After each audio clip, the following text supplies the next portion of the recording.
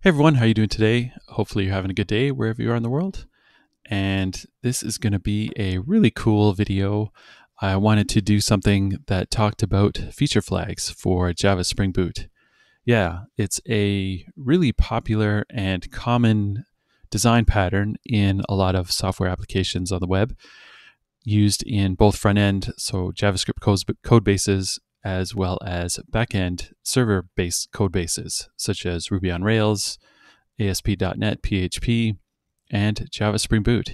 Feature flags are also known as feature toggles. There's a few different variations of the same kind of wording for them, but it essentially revolves around the idea of being able to flick a feature, quote unquote feature, off and on in your code base during runtime of your application. And this, in fact, settles quite a few sort of problems in web development or in software development in general all at once. One problem it does conveniently minimize is usually when you're working on a new feature for something, you are working on your own feature branch away from the regular trunk or main branch of your application. And over time, if depending on how long you're working on this feature branch, you really start to deviate from what's being introduced into trunk. And then by the time you want to merge this, you're going through and resolving potentially quite a lot of git merge conflicts. So this gives you a way of isolating or separating logic for new features that you want to update behind a flag, which will then prohibit the current users from seeing what's going on unless they're added into a specific group or you toggle it on for that particular user, etc. And this gives you a way of quickly making sure that you are up to date with the latest trunk. This gives you the benefit of staying closely in line with what's on the main branch of your code base. Another problem this solves is that it allows many people to contribute to the same feature. Being able to stay in close alignment with the allows for other teammates to contribute to the same feature that you're working on. And that way it's not all on one specific branch or one person's computer, etc. You've got a way of tackling distributing the load for tackling the problem. Another ability this solves is that you have the ability to enable or disable these features during runtime of your application. So there's no code change required, there's no redeployment required, there's none of the regular build deployment process is required when working with feature flags. You've got the ability to flip them on and off, as I said, during runtime of your application to give you live feedback as to what you're working on or what you're testing, which again makes it really handy for testers to get into your application, or maybe you want to show your project manager or product manager what's going on with a new feature, or whoever you're trying to demo it to.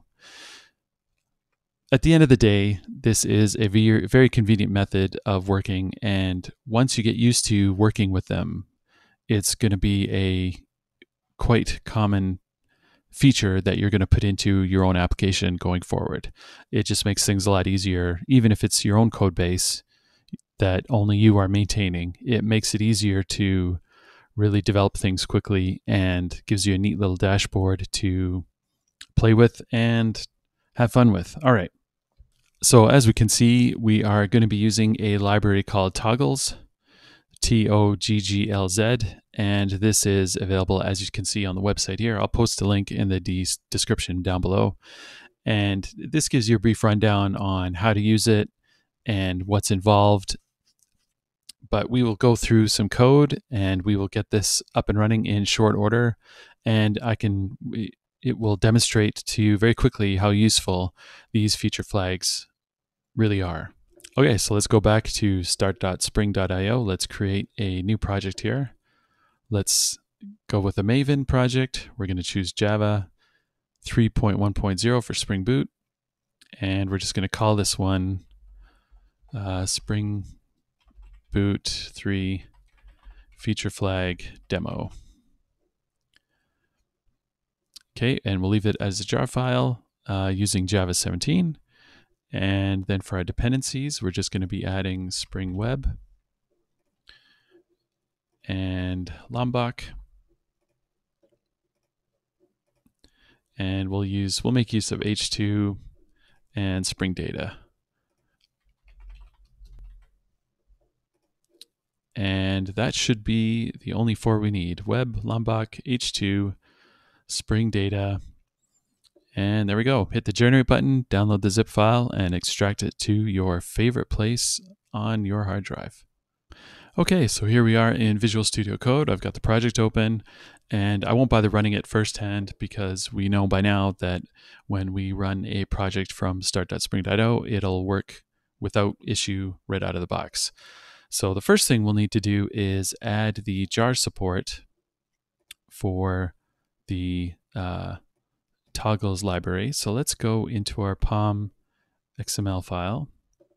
So let's go into our pom.xml file and let's go down to, let's just go after Lombok here, and let's create a new dependency. We're going to be adding 2 dependencies. Okay, we're going to be adding 2 dependencies here. We've got one for the togglz-console Spring Boot starter. We're going to be using version 4.0.1. That's just the one that's out right now. I'm sure by the time you view this video, it could be possible that there's newer versions. So maybe just double check the Maven repository if you're running into any issues.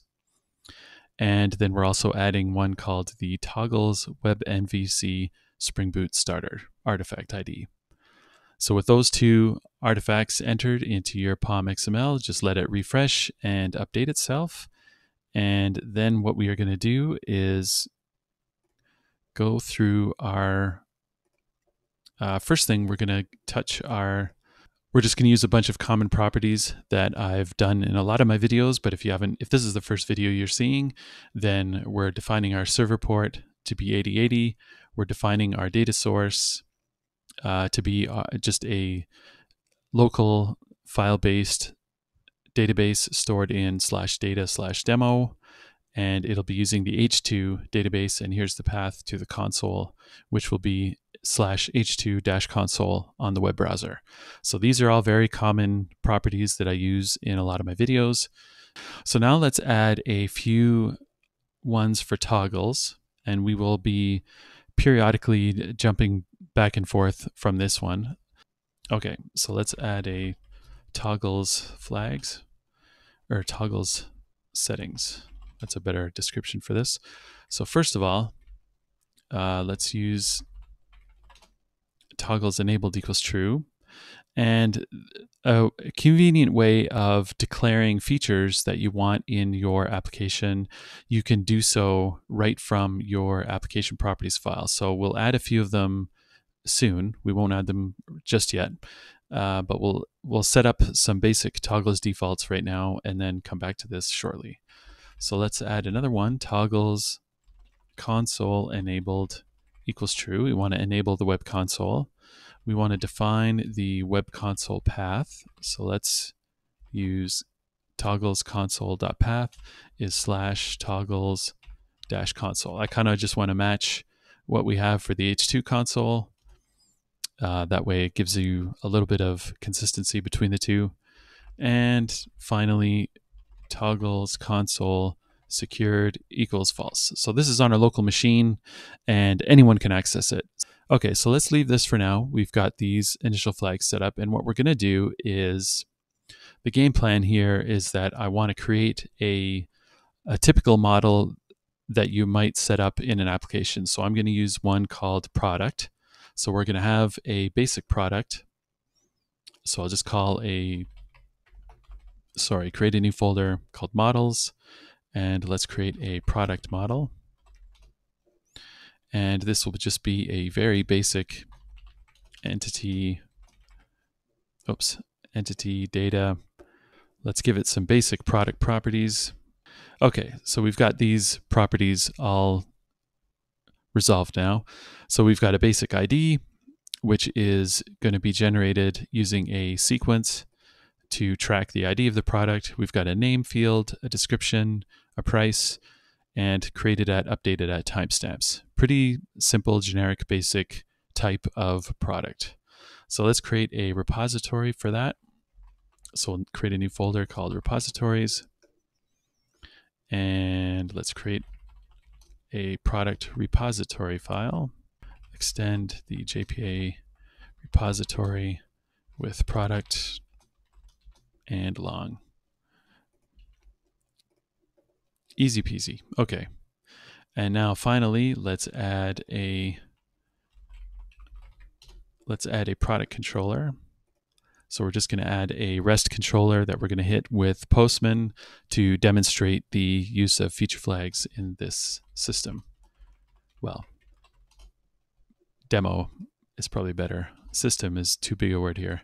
Okay, so we're using a REST controller annotation, and let's use the request mapping /API/E1/products.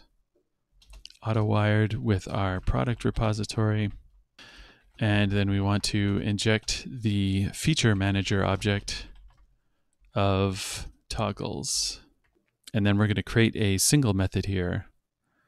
So this will be pretty simple and straightforward. So we're going to create, oh man, those hover boxes. I'm really sorry, everyone. It makes it so hard to do these recordings sometimes. A get mapping for /foo. So what we're going to do is we are going to be creating a new product, and we're just going to return it out to the web service. So one thing I did forget to do in product.java is just add no args constructor annotation. Okay, so let's do product equals new product. Okay, and then what we're going to do is product, we're going to set a name of product1. Whoops, product1. We're going to set a description of this is a, how about this is a cool product. And then we are going to set created at to just be local date time now. And then finally, we're going to set a price. So product set price, and let's do, sorry, not quotes. Let's do, let's say $4.99. And then we're going to return product repository save product. So it's going to save, it's going to try and persist the new product in the database, which will then generate an ID for it, and then it'll return it back out to the web service. And we'll see it from Postman. Okay. So this is a really basic REST service that we've got set up for our products. And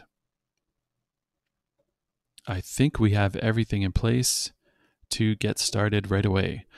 Into our Spring Boot dashboard extension, let's start it up, and let's just make sure that everything is starting. Okay, so it looks like everything is up and running. We're on port 8080. So let's go ahead and open up Postman. So here we are in Postman. So I'm going to do a get to localhost port 8080, and then it was API v1 products. And then I think it was foo, I ended up calling it. So it's a get request to foo. So it should create that new product for us. And there we go. Hopefully this shows up properly. So we've got the start of a very basic product system. We've got a way of storing this product in the database. And we now want to make use of feature flags. Let's say our marketing manager comes to us, and he or she says, hey, what we're thinking of doing is increasing our price 6 months from now. So we want a way of toggling this new price increase off and on, which will affect sort of everyone at once. And that way we don't have to, hard code other things in, or, do any code changes for testing out this new price rollout. No problem. So we've got our toggles flag in place. So let's stop the server. we've got our toggles libraries in place, sorry, I should say. And so what we're going to do is define a new feature. So we're going to go back to our applications properties file here, and we can create a new setting here, toggles features. So basically feature flags. So we can reference them with the help of the features collection in this properties setup. Okay, so we want to call this one price increase. So we can give it pretty much whatever name we want. So we're going to call this one price increase. And by default, it will not be enabled. Okay, so we've got our features and then the name of the feature, and then there's an enabled flag which we can use either as true or false, which will basically, once this feature flag is in the system, then if it's enabled by default, then it'll just be enabled for everyone starting up. But I want to show you how to enable and disable them via the web console. So let's just create this one right here, price increase. Okay. And we have to create one more thing in code as a way of linking the feature flags that you're defining in the application.properties and within our code base. So back in our project here, we're going to create a new folder, just call it config. You may already have a config folder, so I would just maybe throw it in there. And I'm calling mine feature flags. And it will be a enum. And it will implement feature. Or implements, sorry, not implement. Okay, and then I'll just give this a label, which we don't really see anywhere, but it might help us out. Price increase, and that's it we have for this enum. So here in this label, we could put anything. Maybe we want to put price increase for, what's August? Let's say September 1st, 2023. So it's just a way of, like a human way of letting developers know what this feature flag is used for. And we've got everything set up here. And now all we need to do, this is pretty cool. We've got our feature manager injected into this controller.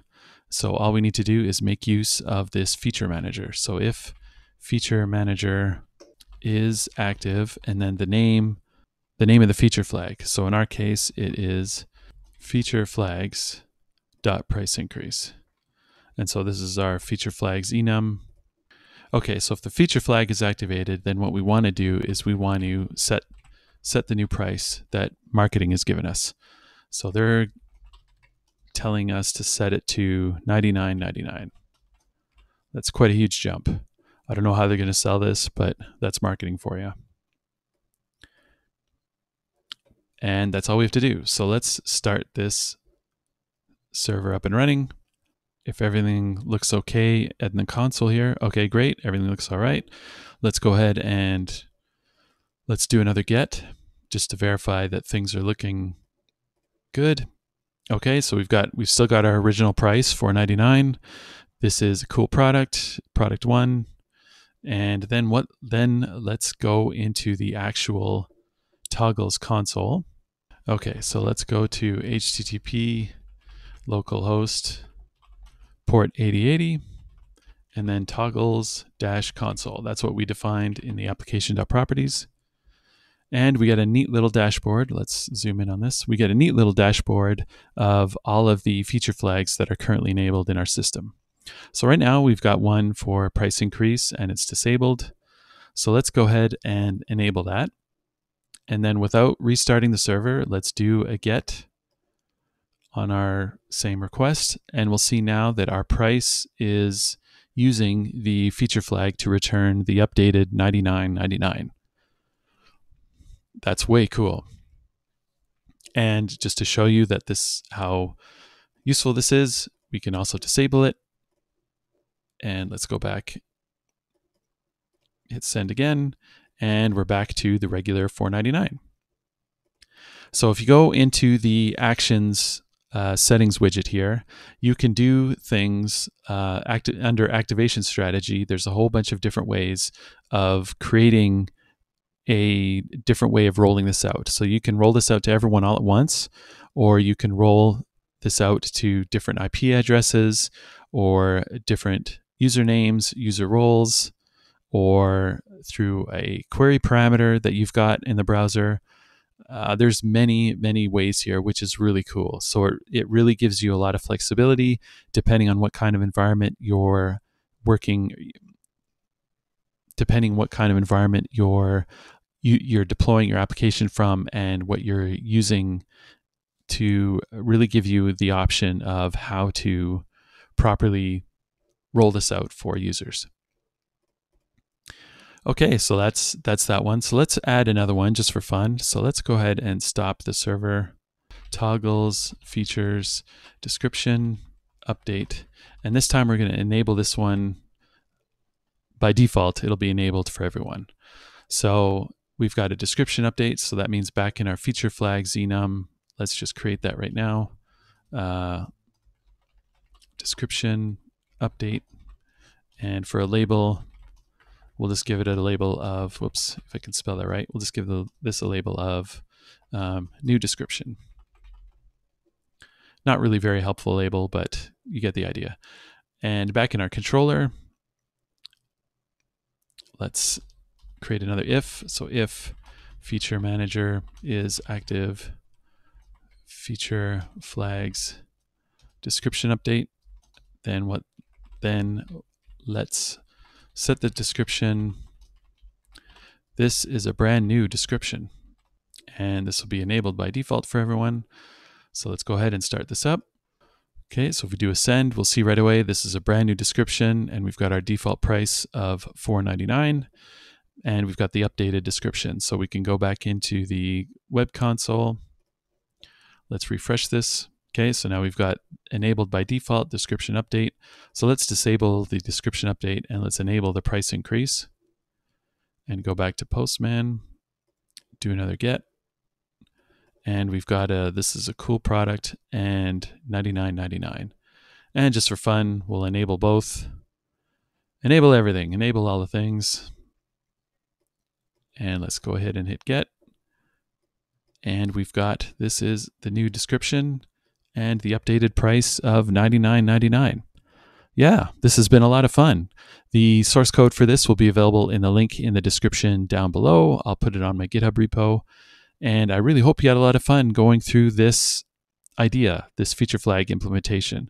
It's a really cool way of adding flexibility to your Spring Boot application. And with proper use, it can really help you stay really productive, and as well as allow a lot of your teammates to contribute to any new feature that you're working on at the same time. I hope you enjoyed this video. If you liked what you saw, just give this video a like and subscribe to the channel for updates when I get them out. And I hope you have a great day wherever you are. Peace.